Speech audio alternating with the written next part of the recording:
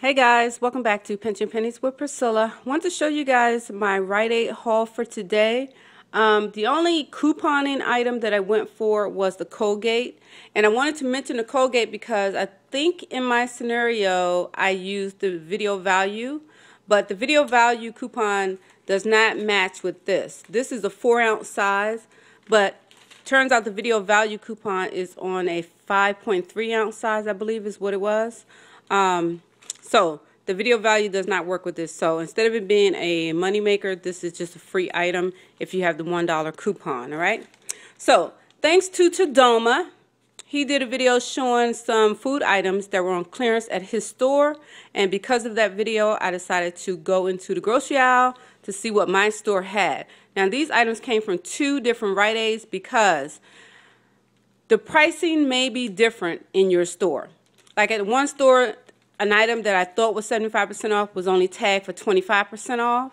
So what I would suggest is that you have them scan it, because it's possible that it may be tagged 25%, but it may ring up 75%. So that's my suggestion. I didn't do that. I just went by what tags I saw in the store.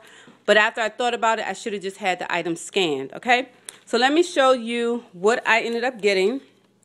I'm going to go by my receipts so that I don't waste too much time. So in my second store, I ended up getting the Progresso soup, and it was only the beef and vegetable.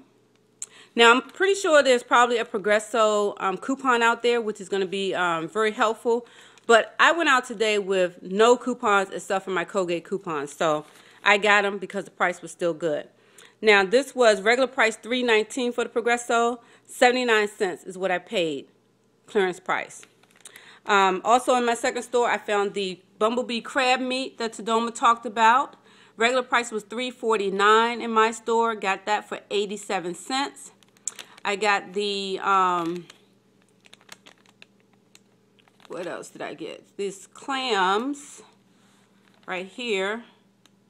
And these are by Snow's chopped clams, which I absolutely do not eat, but I'm pretty sure my sister loves seafood, so I'm pretty sure she probably eat it.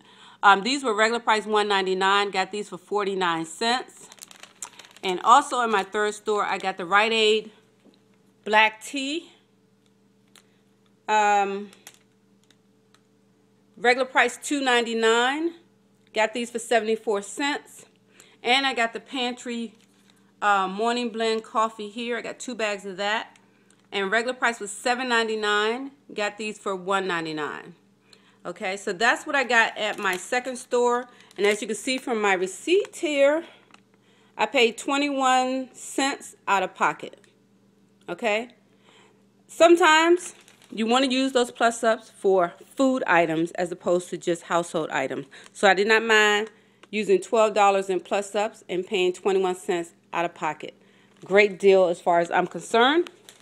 Now let's see, on the first store, I'm going to go by the way this is rung up so that I don't waste time. The fresh, what is this? The sweet and sour healthy choice right here. These were regular price $3.99. As you can see, I got 4 of them. I got them for 99 cents each. I did come back home and check for a coupon, but I didn't find anything. Also, I got the Rite Aid chicken noodle soup right here, which I got 3 cans of, the red can. Those are regular price $1, and I got them for 25 cents. I also got the Rite Aid French cut green beans. Regular price was $1. I got them for 25 cents. I'm sorry, the chicken noodle soup I got for 62 cents. The green beans I have for 25 cents, all right? Let's see, what else did I get?